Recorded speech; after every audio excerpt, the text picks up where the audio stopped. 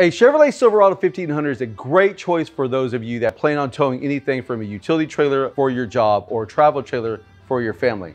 After all, Car and Driver named it one of their top trucks for towing this year. That's why today at Phastek.com, we'll be discussing a few terms such as curb weight, payload weight, gross vehicle weight, and gross combination weight, and what these weights mean for the safety of you and your truck.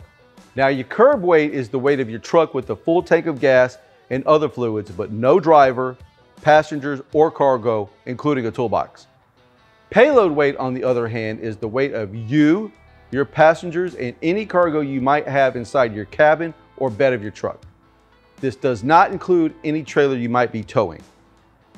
Taking your truck's curb weight and payload weight will give you your gross vehicle weight.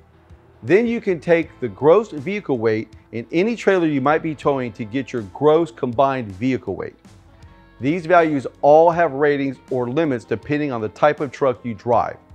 A regular cab two-wheel drive truck with a V6 will have a different rating than a crew cab four-wheel drive truck with a V8 6.2 liter engine.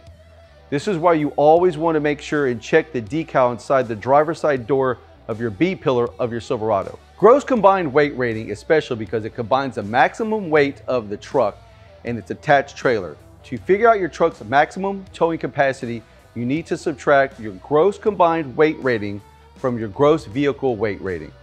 Places that you can get your truck weighed at are CAT scales, found all over the US at major travel stations and can be easily searched from your phone. Cost for weighing your truck and trailer is around $13.